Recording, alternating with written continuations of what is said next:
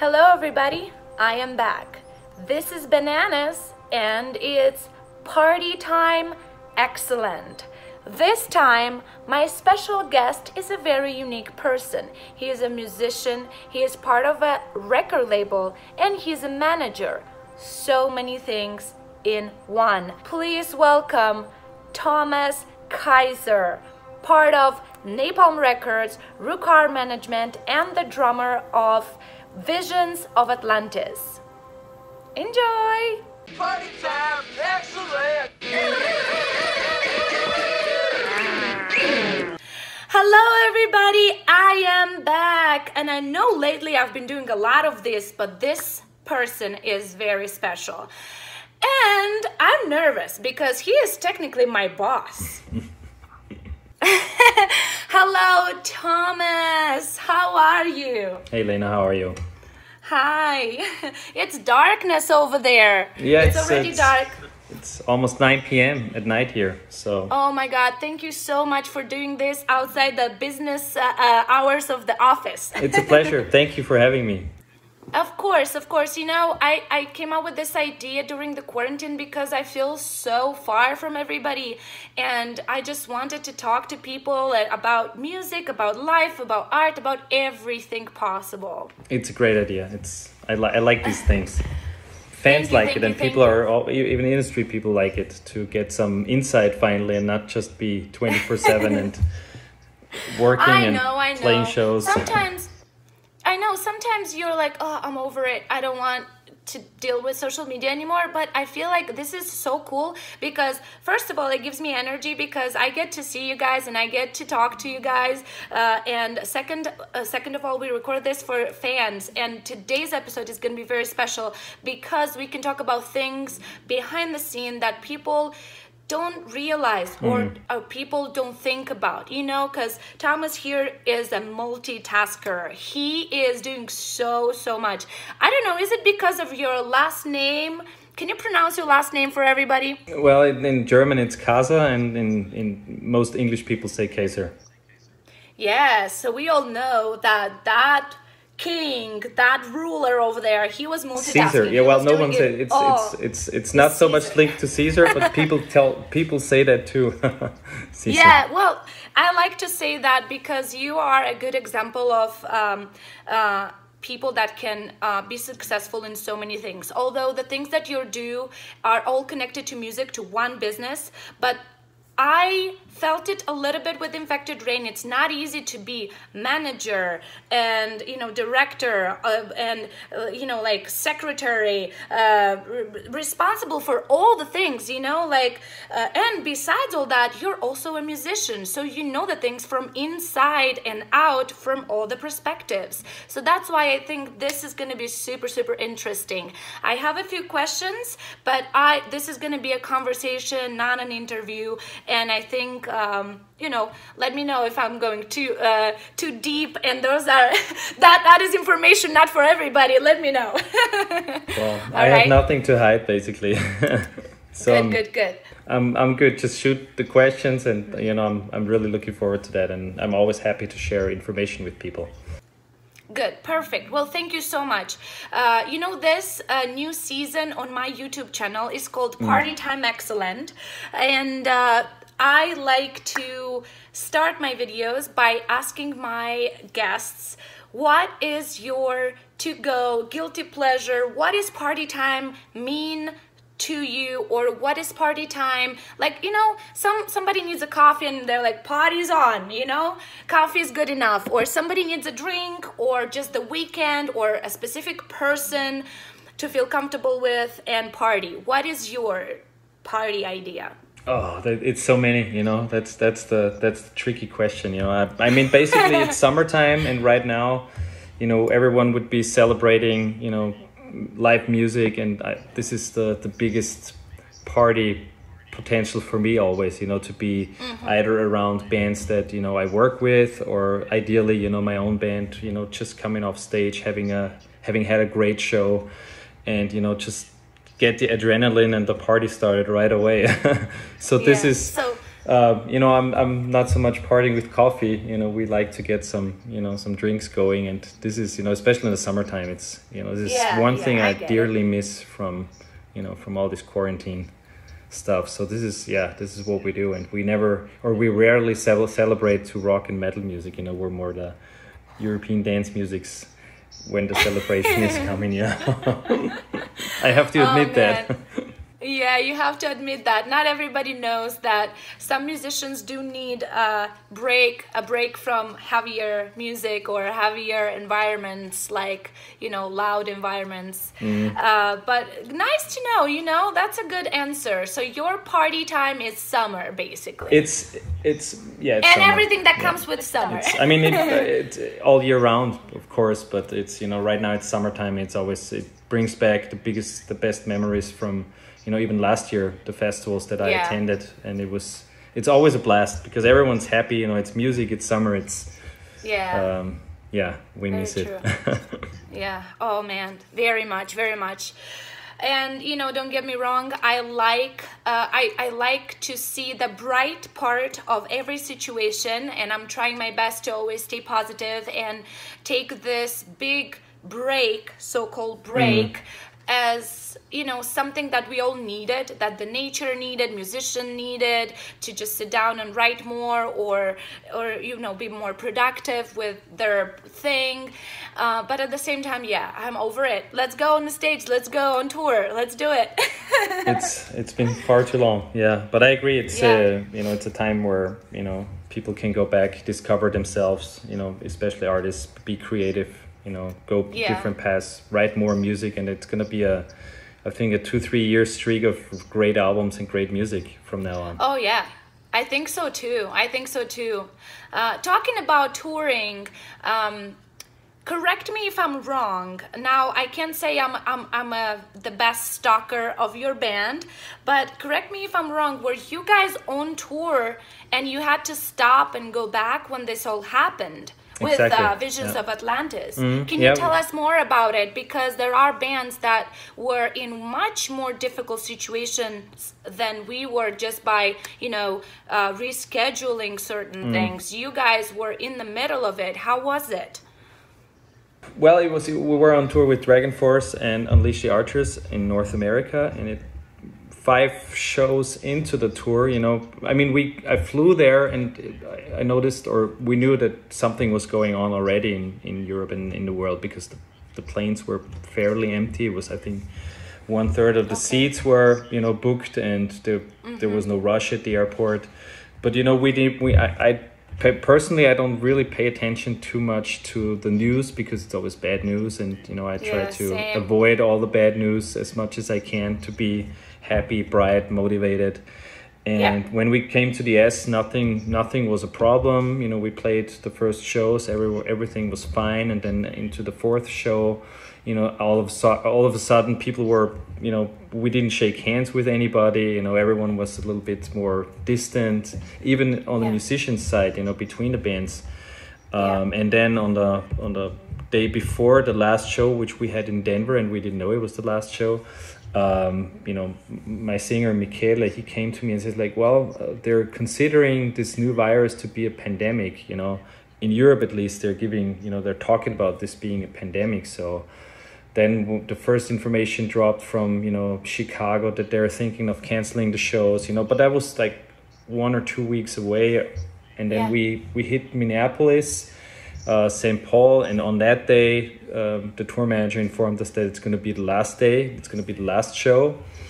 Oh my God. So we had to do everything, not just us, but it was all the bands, all the merchandise, all the flights, all the travel, the buses. We had 3 buses. Every band had to, had to pay a huge amount of money to even get on this tour. And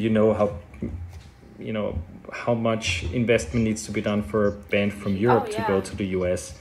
So we said, okay, let's make the best out of it. Let's play this one last show. And at like 2 hours later, they said, no, we have to cancel. The governor from Minnesota just announced that they have to, cancel all the shows, and this tour ends right now.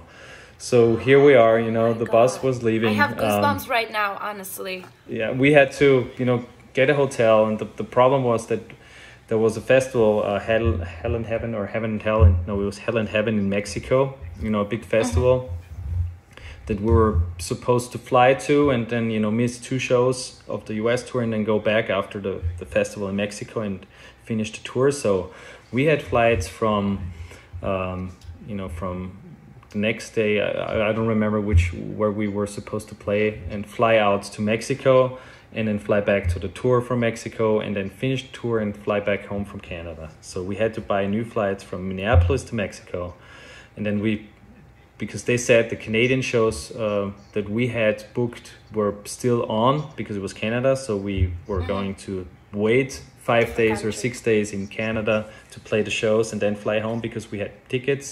So we went to Mexico. Everything was fine. You know, we were happy to play there. The crowd was amazing, but our family and friends from Austria, and even, you know, the travel agent, they already called us and said, okay, don't go to Mexico, please go home, because it's going to be a mess from next week on. And I remember it was I think it was Saturday, and the Austrian chancellor, he announced that everything's going to be closed by Monday. So he urged everyone home. But nevertheless, we played the last show, the festival in Mexico. And but on Sunday at breakfast, you know, we talked about it, and we said we can't go back to Canada. We have to buy yet another new set of flights, you know, for us, for the crew, straight from Mexico City to home. And it was one of the last flights that arrived from, you know, from North America to Austria. And there were so many people that, you know, they had flight connections through the US, and it was offered to us as well from Mexico to the US and then home. But on the next day, you can't imagine, it looked like a football stadium of people just in a small, or in the airport area, because there were so many people stuck because they can't, you know, do the travel via the United States. So we were lucky that we flew through Paris and not the United States. It was a mess, and it was only until I was home that I realized that the situation was really serious. Yeah, because I came home and everything was locked down, everything was closed, and I couldn't even go to work. You know, we closed the office, and we had to take, you know, there was no kindergarten, nothing. You know, it was just a strange situation that because if you're on tour, you know, you have your own cycle and your own daily routine, and it's completely distracted from the outside world. You know, it's remote. Basically, you have your own world that you live in. Yeah. And that's what happened to us. It struck us only when we got back home. But and we lost so much money that it was ridiculous. But thankfully we had huge support from our fans. You know, we sold. I saw that you guys did a crowdfunding. It was impossible. You know, even with that crowdfunding, I think it was $20,000. We still lost another 15 or 20 on everything. But it's it is crazy amount of money, and this numbers. I don't think people realize how expensive this tours and everything that comes with the tours can be. You know, I had as a guest CJ from Die Artist Murder, and they were on tour as well. They lost a lot of money. They had to go back to Australia, like literally after three shows as well. It was a very, very big tour, and there are other bands just like you, and I feel for you guys. You know, we all are losing a lot of income, we all are losing a lot of excitement and plans and everything, but when it comes to budgets and money, it's a loss that not only the band is taking upon it, but everybody who's involved, you know, because behind every band there's a manager, a booking agency, a label, and everybody suffers, and not very often, you know, like not everybody understands that even by supporting a little bit and spreading the word or buying an extra t-shirt right now, especially, everything they can make a difference. I mean, even the bus company, we had to send back the bus. You know, the driver was counting on, you know, 4 weeks of work at least, because we had 2 more tours scheduled for the US this year.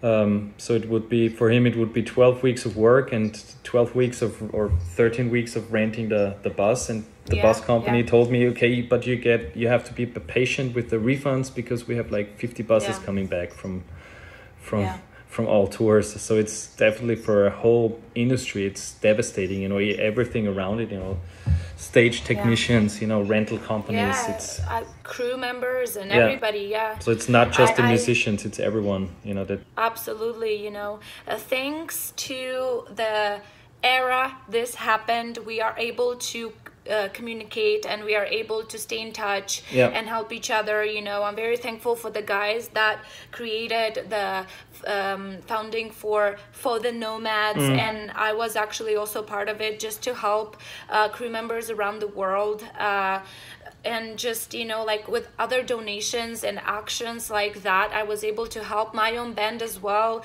a little bit by, you know, I created some artwork and that fans were supporting, and you know, that helped a little bit. But that's, you know, that is just so temporary. But at the same time, imagine having this situation in the 80s or in the 90s where internet was not even, you know, a thing. We would have been really, really fucked.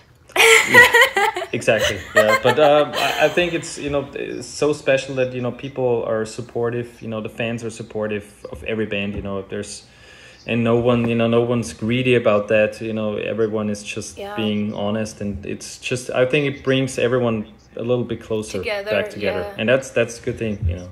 That's a good part about it. I agree with you. You know, probably in normal times with the normal busyness, I wouldn't even be able to do this with everybody that was part of, you know, my videos like before, and for both reasons. Me being always on the road and busy, and them being always busy, you know.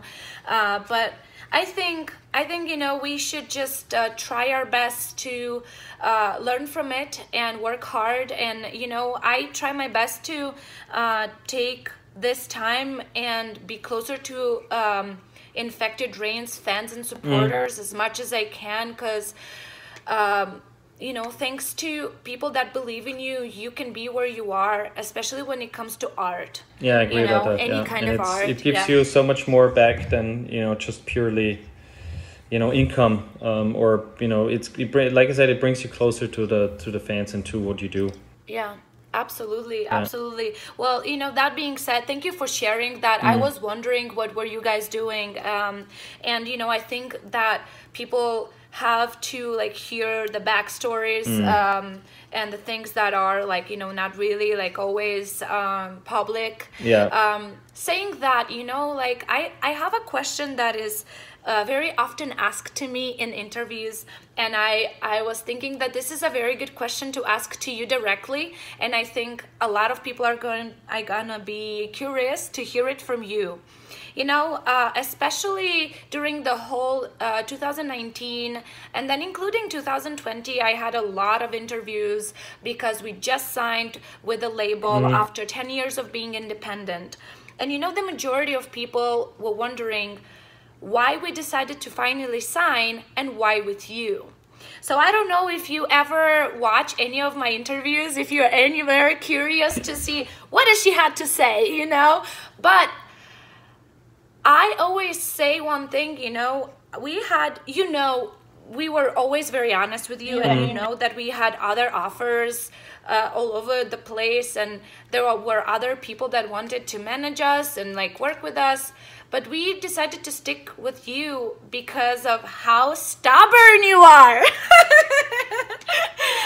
No, actually, you were the ones that always believed in us for so long, and you were the first record label that back in the days, long time ago, you know, came out with the first offer. So now, you know, the majority of our fans and the majority of the press people, they were all afraid that Infected Rain is going to change after that. So can you tell us your part of the story? So why did you stick around for so long and wanted us so badly?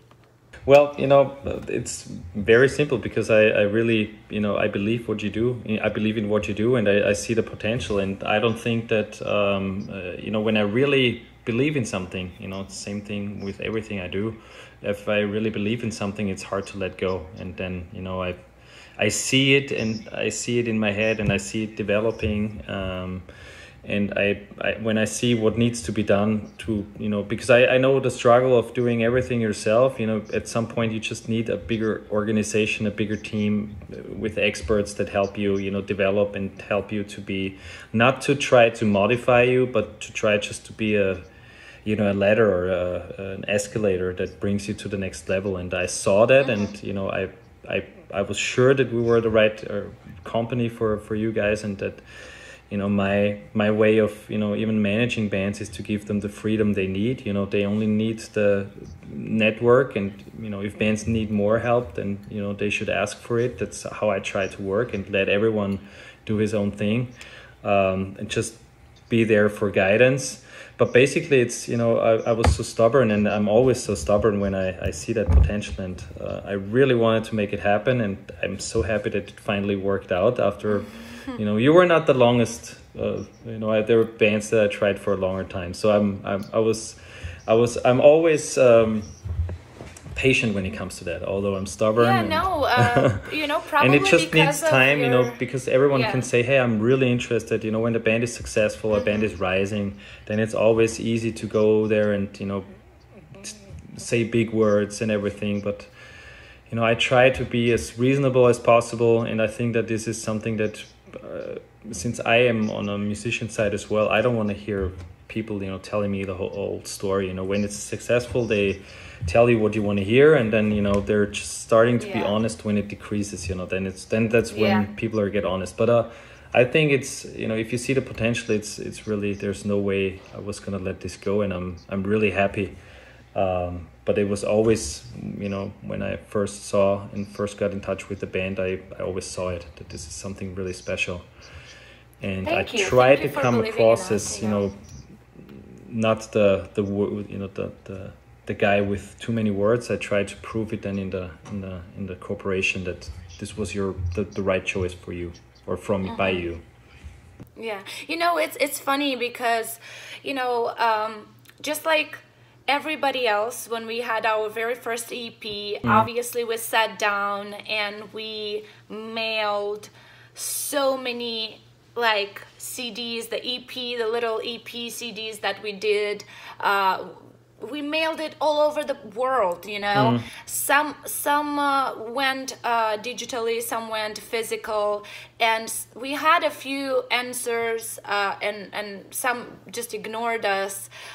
Some started to contact us later on, but I am saying all this only for one reason.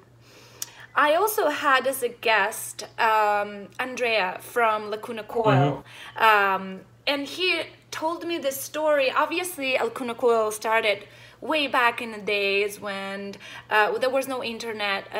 Bands could go big only thanks to radio stations and stuff like that. So he told me the story of how they had 2 songs only, and they send their record to listen to different record labels, and they had a feedback right away. So basically, I'm telling you these 2 stories. I'm curious how much you know and how much you can tell us about the evolution, because certain things started working way worse for the bands, especially for beginner bands, and certain things work way better for beginner bands, especially nowadays. So this transition, you as a musician and you as a record label, what can you tell us about it? What do you think? Back in the days, even contracts have had huge numbers. Even, I don't know, the investment of a label was more it's on a different level. But it's understandable why these things change with the internet and everything being digital and free. Literally, if you really, really want and try super hard, you can have stuff for free, you know?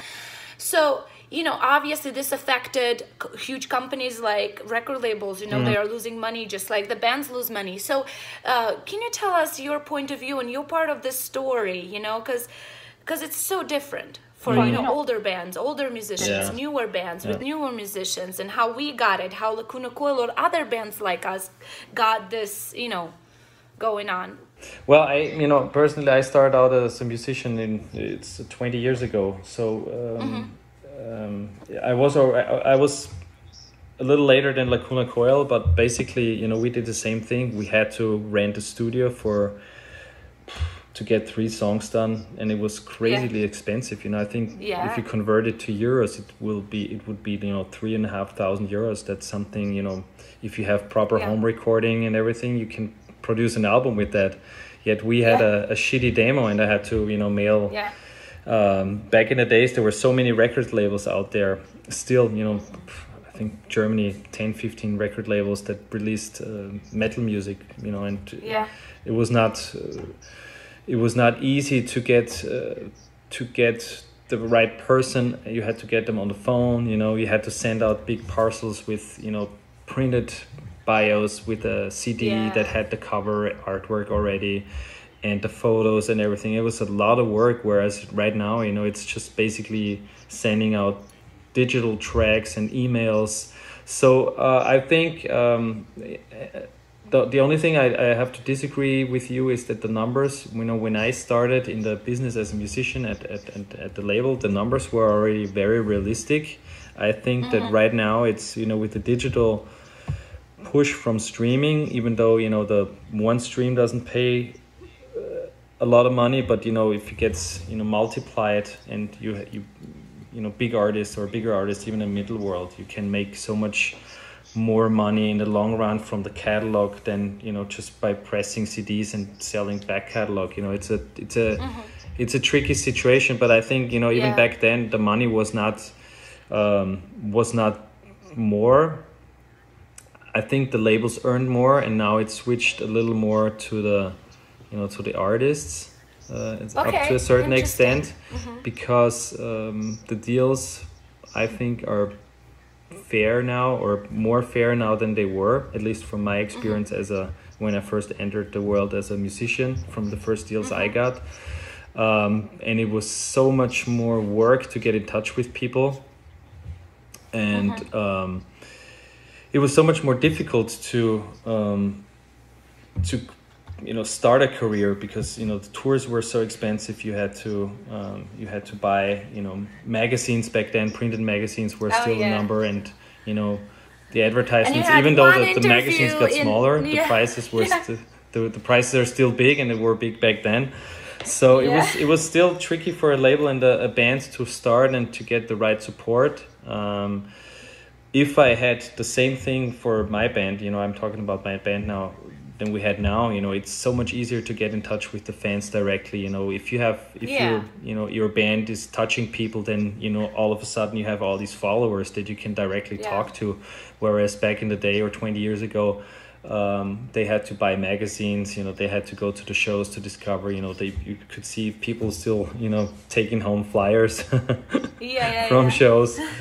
So on one hand, you know, I'm happy to be, you know, to having started out back then, because it was so much, you know, there was the thing back then, it was so much, you know, you had to do step by step, and it should work. And now in the digital times, everything has to happen now. You know, the new bands, they don't give themselves enough time to develop, because, like I said, producing music is easy and cheap. Compared to, you know, you had to book a studio. I had to go to find a studio in Austria that can even record properly metal music, you know, and that it sounds something like and the bands I listen to, you know. That was more expensive. And it was so expensive, and it was like I said, right now you're in Las Vegas, and you can record your music and send it digitally to your bandmates, and then you have a record sounding like it's been done in the fancy studios. You know what I mean? So true. So I'm happy that, you know, I could live, and even my working career through all these years, and see the development. And the thing that we always did was to take out, you know, never neglect what the, you know, the traditional way was, but also adding it, you know, with the new way. And I think this is why this is what bands need to do now. You know, young bands, they need to first not think about the million streams on Spotify, but think about, how can I develop a story? You know, how can I really be someone that makes a difference from all that basic noise that's out there? How can I stick out? You know, and then you're Because interesting. there are so many talented musicians and bands nowadays that you know, you don't have to try to be better, but you have to be just, you know, have something to say. Because if you don't have anything to say, then, you know, yes, you can have all the followers, and yes, you can be unique in looking or unique dancing, but that's gonna end so fast. Yeah. You know?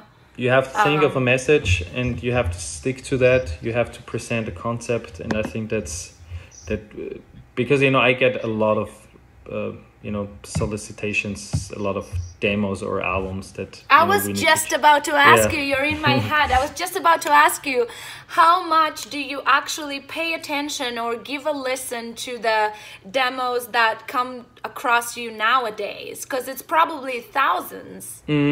It's a lot, but the good thing right now, it's just clicking the link, you know, because you don't get the CDs anymore, you know, where you actually have to put it in and listen to it, and so it's just a matter of, you know, checking the submissions online, and that's something I really appreciate. I listen to everything I get, and I spread it to my team if I can't listen it personally, and they listen to everything, because, you know, sometimes it's just, we have discovered so many bands by just, you know, listening to demos and just seeing what young bands are doing, and I think it would be a little too, you know, stuck up to say, okay, you know, we don't need to listen to new bands anymore, you know, we will discover them by ourselves. But it's just, it's not true. You have to be like always humble and listen to all the new musicians, because they deserve it. I was in the same situation, and I hated it, you know, because everyone spends so much time and effort, and then, you know, people just skipping through or just not paying attention to what you do is, it's a matter of respect too. So absolutely, it's a lot, but you know, we have people that I'm not just doing it on my own. It's people that listen to it, and I always try to get an opinion if something's interesting, and then, you know, I can't respond to all of them, and we can't respond to everything, because sometimes if you're talking about art, you know, they want to discuss why you don't like it. They ask questions, but that's impossible.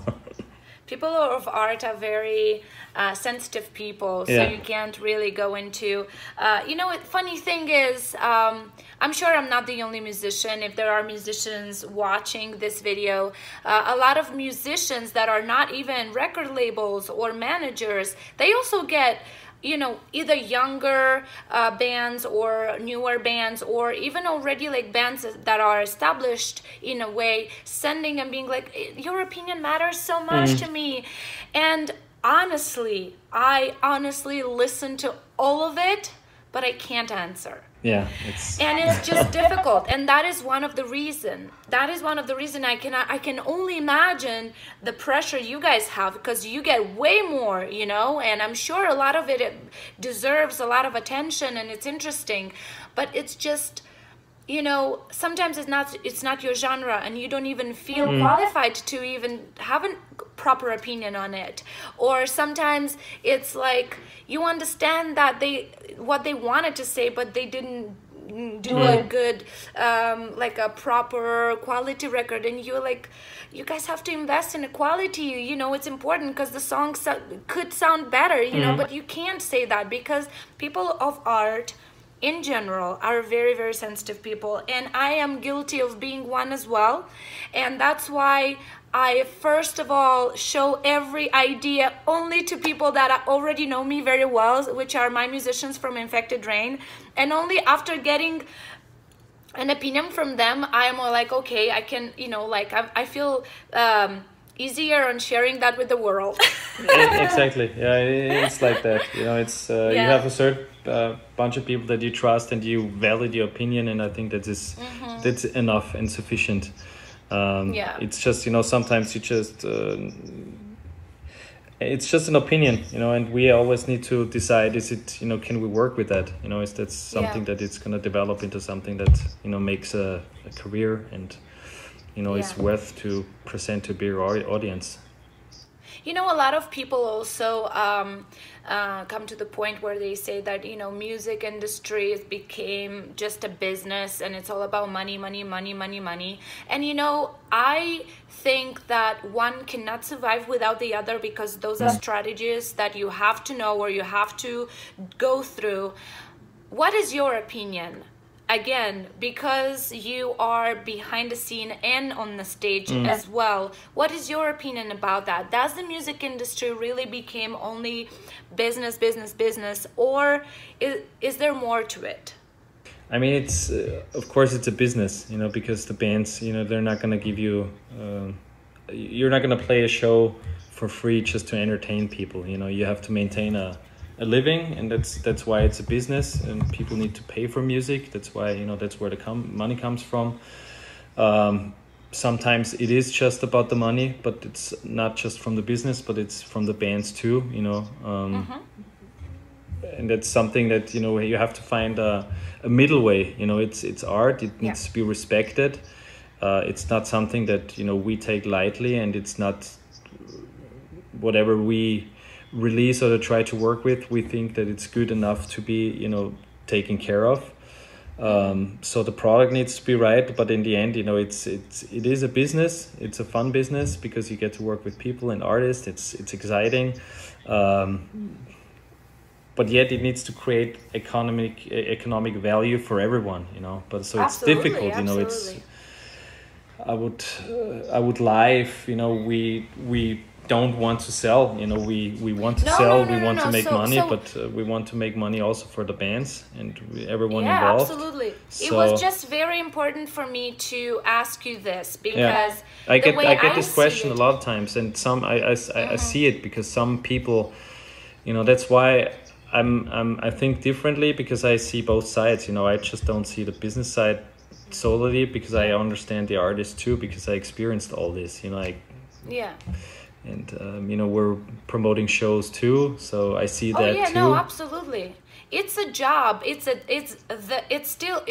dream job. You know what I mean? Like, it's a very hard job. It's probably one of the hardest jobs on the planet. If you think uncertain, about it that way. You know, you're always uncertain, because I mean, you as a band, what if you lack of, you know, new songs that are not good, or you lose the inspiration, you know, what are you going to do then? You know, that's the only source of, you know, your product value comes from, is how good your albums are, how good your music is, and you put a lot of effort in it, you know, and then you have to wait and see if people appreciate it, and only then, you know, everything comes. But it's a business, you know. It needs to be taken seriously, because everyone wants to make a living of it. You know, it's not about getting greedy and rich, I would say. It's just about, and it's not only about the, you know, the people that are on the stage. It's about the crew members that help those people look good on the stage. You know, the people that booked that stage, the people that promoted that stage, everyone, the album, the sound engineers, the producers, and it's so many people. And when sometimes people are like, "Oh, you sell so much, you're good, you're good," but in the end of the day, nobody knows that by selling one album, the band has, like, I don't know what, should we say it properly? By selling one album online, which is what, $10 for the album? Let's say it's €15 or $15. I mean, let's be digitally. If you sell it directly, it's between 15 and €16. Yeah. So how much does a band really get in the end? 25%, 20%, 15%, 30%? It depends on your contract. We're not gonna talk about numbers here, but people have to understand that everything else goes to, you know, 5% goes to a manager, another 5% goes to a booking agent, another 5% there and there and there. And by the end of the day, everybody's happy because everybody has their own part in it, and every work has to be paid.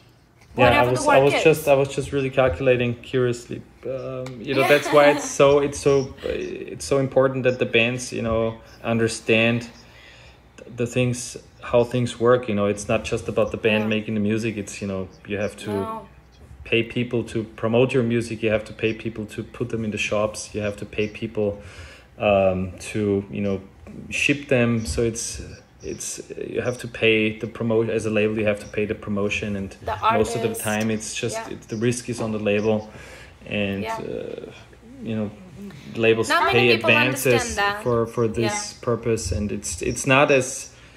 I mean, I see fans and people ask me always about it.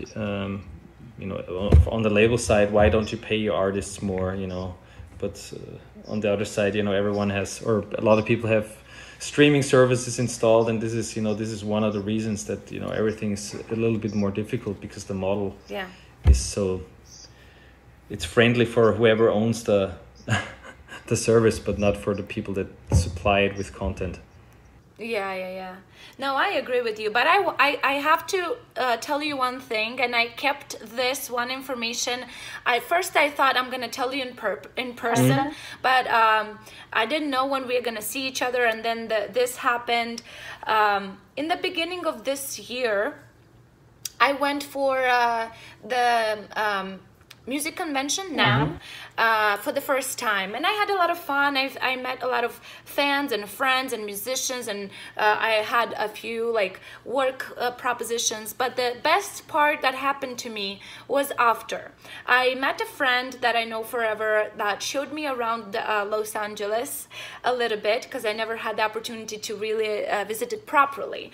And in the end of the day, before I left, we entered a record store, and it's a really big record store that I go very often to record stores or like movie stores. I really like to pay for my movies and pay for my music myself. We're old school. And very old school, yeah. I have vinyls and stuff like that. So before we left, I was just curious, let's see if they have Infected Rain. It actually came from my friend, and we went, and when I found Endorphin album on the shelves of the store, and I have tears in my eyes right now, I was crying. I'll be honest with you. I was so emotional just to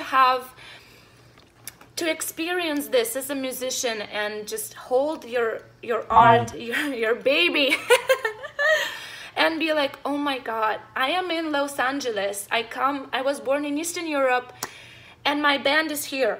Everybody can buy it. Everybody can see it. Give it a try. I bought it. Good. Oh, you were the one. Shut up. So I wanted to tell you thank you. Thank you for believing in us, and thank you for even, you know, just for that little moment that I had right there and then, and even now me having all these emotions by telling you thank you for, you know, believing in us and sticking around no matter what. We were not, you know, in the beginning we were, you know, very skeptical, and we had so many questions, and still you were patient, and you still are. Thank you very much. Really, thank you. That means a lot, actually. You know, it's so nice to hear, and it's very special that you tell me that. Thank you very much. And it was, of course, you know, this is, but I really you know, wanted to tell I get so in used person, to this being the part of the job that just needs to be done, that you sometimes lose not the value of something like that, but it's a normal thing. You know, there's a record store in LA, one of the biggest. It was probably Amoeba Music, or I hope it was Amoeba Music. Yeah, it was. Because this is something we really pay attention to, that because we know people go in there and they buy things, and but it's really heartwarming to hear that. Thank you.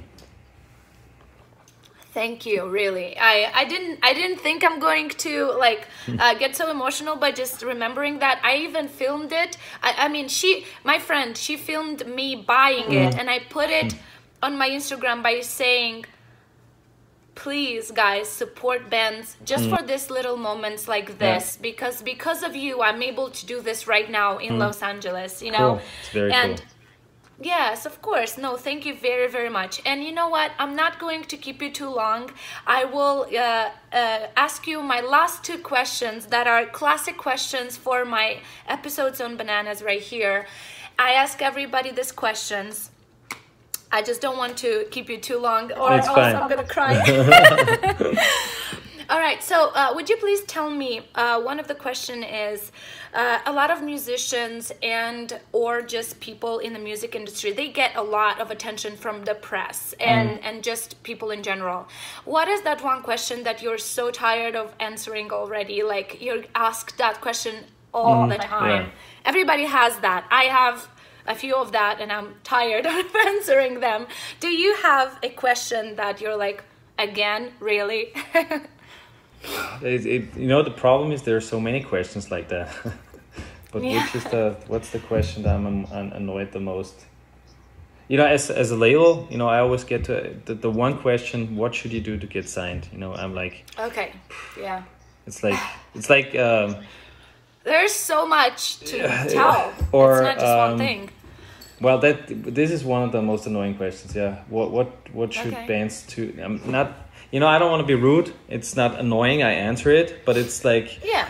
There is no secret to it, but it's like, I try to remember as a band what they ask. You know, like, how did you write your album? You know, this is something like, what do you mean? It's like, yeah. There's so many questions from interviewers that are so uninspired. You know what I mean? Sometimes.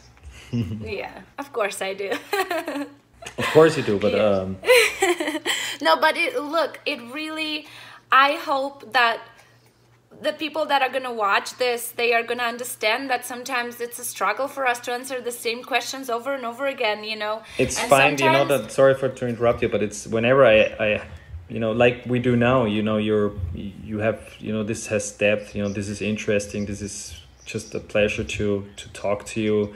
Well, and to answer the questions. And sometimes it's just like you have people asking you questions, they wrote it down, they don't feel it, you know, they don't mean it, it seems just like they're not really have done their homework, you know. And then exactly, you know, I'm not, like Google it a little bit from the label side or artist side, I'm not willing to give them, you know, my insights, you know what I mean. It's because it's if you want an interview, if you want my time, then I appreciate your time, but then it needs to be an interesting time, you know, and it needs to be respectful. And I don't mean to be, you know, rude or anything, but it's just like a matter of respect too. That's absolutely.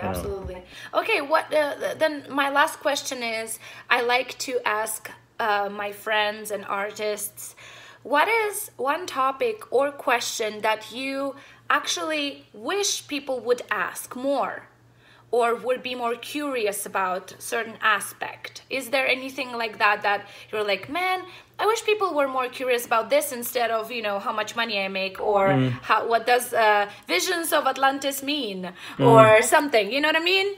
Like, is there any topic like that you wish people paid more attention and asked you more often?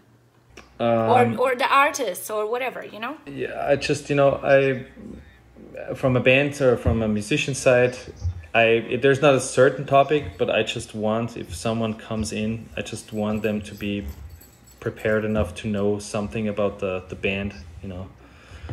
Because so tell me about your band, you know, that's one of the questions I forgot. So tell me about your band. It's like, like, or even sometimes, you know, it's because it's a very personal situation, especially in personal interviews, you know, face-to-face interviews, you know, a simple how are you, and people forget about that, you know. It's like, this should be part of something.